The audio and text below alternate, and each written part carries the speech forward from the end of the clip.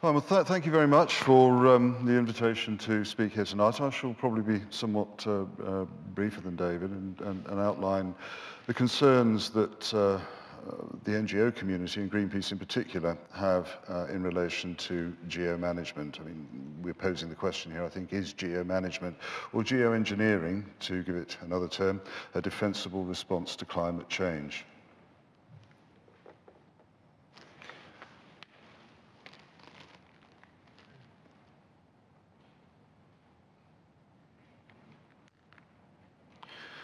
Greenpeace and climate change, a little bit of an introduction here. Greenpeace was one of the first NGOs to campaign on climate change as an issue, and I remember when we picked up the issue back in the late 1980s.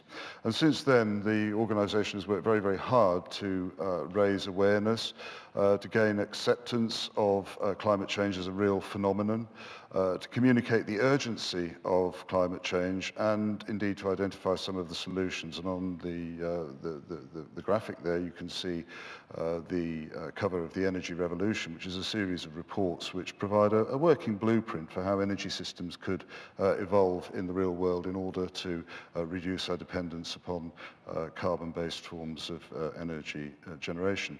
I mean, it must be said that raising awareness, we were faced with a great deal of skepticism at the time. Many of the things that we proposed as an organisation as likely possibilities in the late 80s, early 90s were almost derided by many people.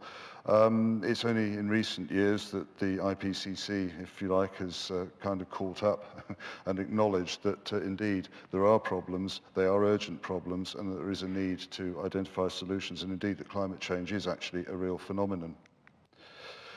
So the evolution of the climate change debate then, well, ignorance, climate change, question mark, and there are still a number of people that, you know, really don't understand it and indeed don't believe it's happening. Then there's a denial of the fact that it's happening.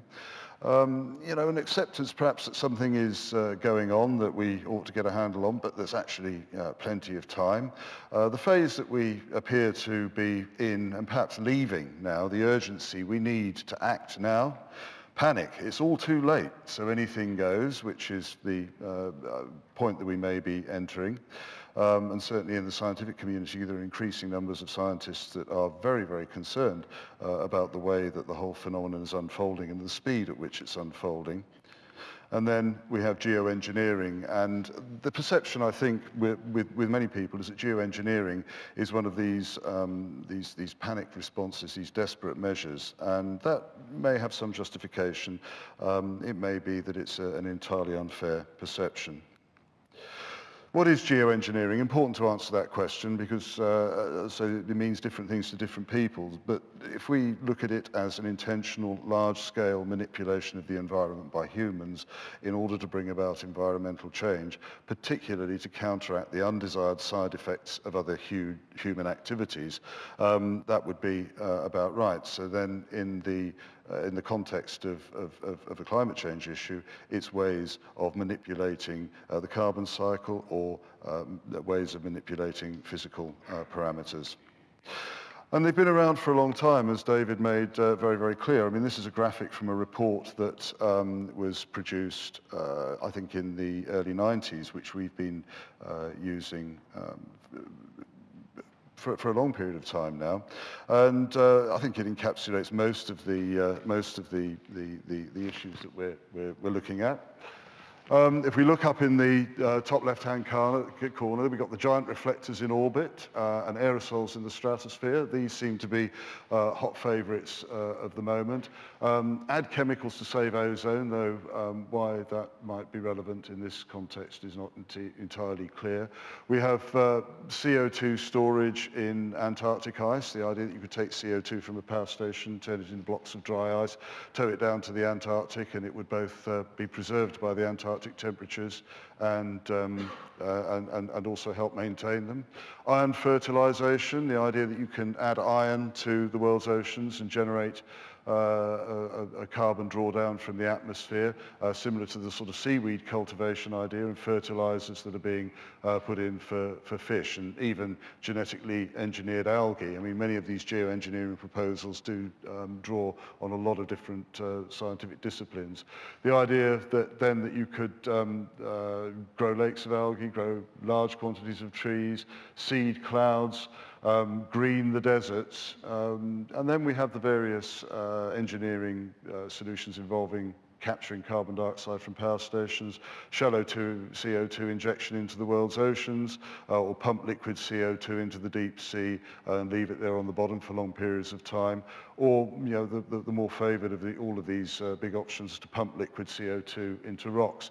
And I suppose an acknowledgement that if all of this fails, we're going to need something to look forward to. So, of course, proposals to terraform Mars have also been actually quite seriously proposed. So that really sort of encapsulates what we would understand as a reasonably complete list of geoengineering proposals in relation to climate.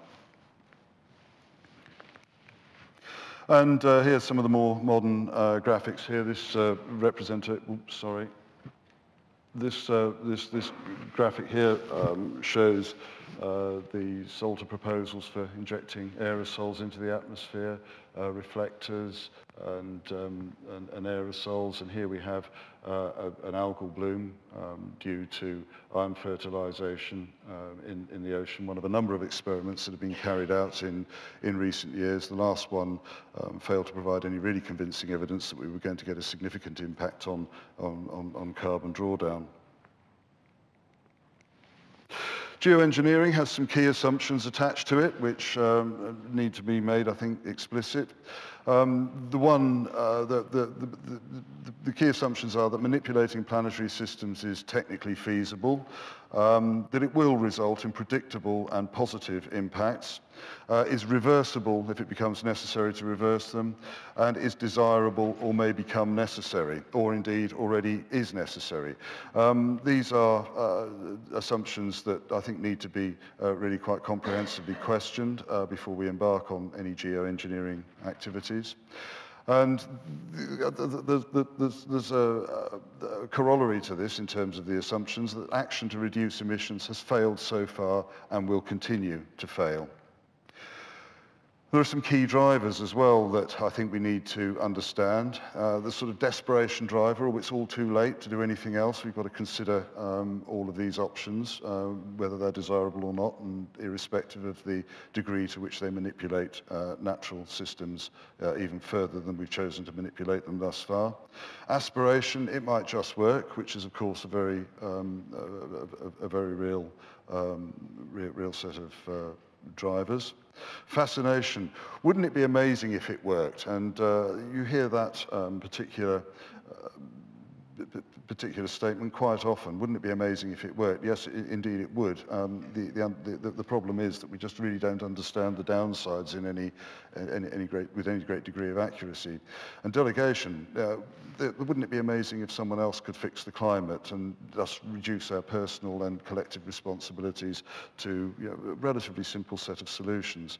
And money, of course, is a big driver. It looks cheap, and we might even make a bit of money on the side. This was a theme that emerged from the iron fertilization experiments that were conducted by, or were proposed by commercial concerns, whose the company's motto was saving the planet and making a bit of money on the side. And I think we need to be really quite careful about the financial aspects of this.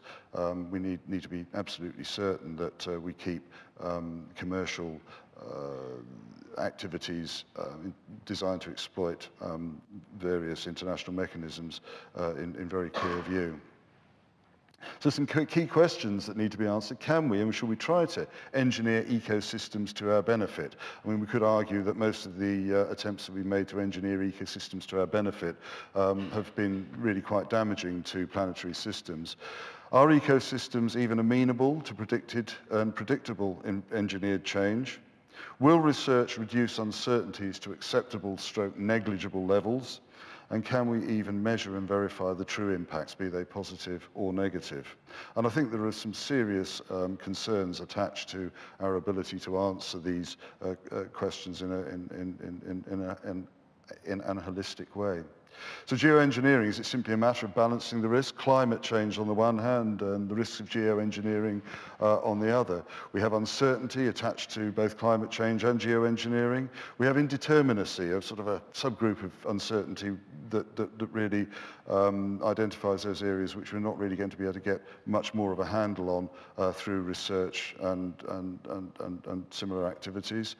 And then we have the ignorance, the things that we simply don't understand, and the things that we are unlikely to understand until they come out of the woodwork at us.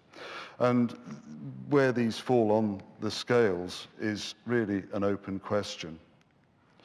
Turning down the global thermostat, is that a possibility? Well, there is no simple thermostat. I think we need to realise very clearly. Impacts of any geoengineering proposals will not be uniform and could indeed, under certain circumstances, provide an excuse for conflict. There will be winners and losers if we put these programs into place, and it would be a shame if the only winners fell with the same sort of global power balances that currently exist. And decisions and their impacts may actually be irreversible, and we need to be very clear about that, that if we made a decision, go down a certain route, and we pursue it, and we may not be able to reverse it in the longer term. And who is going to decide what the cost benefits, or the benefits and disbenefits, who's going to decide whether these are appropriate or not? For example, a single country could deploy geoengineering systems from its own territory without consulting the rest of the planet. Quite possibly true, and that could have impacts downstream. Who is going to mediate in the case that someone, for example, seeds clouds, produces rainfall over their territory, and denies precipitation to a country down current, so to speak? And because the option exists, it would be dangerous for scientists and policymakers to ignore it. That is also true, and I think a very strong theme that we can take from Professor Keith's presentation also. So Greenpeace's perspectives on this. Well, Greenpeace does not support research into geoengineering, not least because it is a distraction from the real solutions as we see it. Greenpeace is sceptical of any research involving large-scale manipulation of natural systems, whatever its purpose. I think we take that position from the fact that all of the attempts that we've had made, knowingly or unknowingly, to manipulate natural systems have tended to end in tears.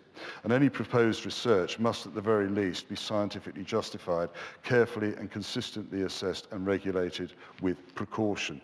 Now, when we say we do not support research, that doesn't mean we're actually obviously opposed to legitimate scientific research. This is not an anti-science stance. I think we're just taking this from the perspective that it really could become a very big distraction from what we perceive to be the real solutions. So if there's a case for continued research, is the research truly in society's interest? Big question to answer. Are there commercial interests in any particular outcome? Are there research initiatives which would better serve society's needs to address climate change now and in the future? And could geoengineering ever be a sustainable response to climate change? And sustainability is something that we don't talk about much in this context, and maybe we ought to be talking about it a little bit more. There's a challenge for science implied in all of this. How can legitimate scientific research be allowed without opening up the global commons for ecosystem manipulation on a massive scale? I think that's a central question. Key roles for international regulatory oversight. The regulatory regime that applies to most of these proposals is relatively non-existent. There needs to be consistent approaches from all the governments that are involved. And application of utmost caution, i.e. precaution, needs to be a given. For example, ocean fertilization under the London Convention, 1972, which the convention was established to regulate ocean disposal of waste from vessels, and it promotes effective control of all sources of pollution of the marine environment. In particular, prevents pollution of the sea by the dumping of waste and other matter. And it announced its intention to regulate ocean fertilization in November 2007. This, under the convention allows for legitimate scientific research, but scientific research proposals should be assessed on a case-by-case basis using an assessment framework.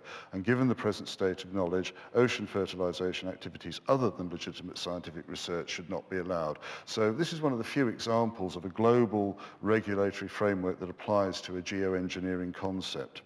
So Greenpeace's perspectives on legitimate scientific research. There needs to be justification, there needs to be consultation and consent, assessment, precautionary regulation, transparency, liability and redress, and non-commerciality. And there's a moral choice involved here. On the one hand, action which can be taken now by government, business and society to address the causes of climate change at source, using established technologies in ways which aim to minimize changes to ecosystems on land and at sea, and establish a more sustainable basis for development for future generations, which assign specific responsibilities to polluters, are independently verifiable and quantifiable, amenable to rapid adaptive management and control, and have a high technological chance of success. Or action which could be taken sometime in the future by a small subset of business to try and address climate change through engineering the capacity of ecosystems to assimilate pollution in ways which aim to bring about significant changes to ecosystems without addressing the unsustainability of current development models, while shifting responsibility away from polluters and using methods which are not amenable to independent verification nor effective intervention to reverse unforeseen collateral damage, and which have at best an unknown chance of success. I think the choice is ours, and we are very much at this crossroads between these two sets of essentially quite different choices. Thank you very much.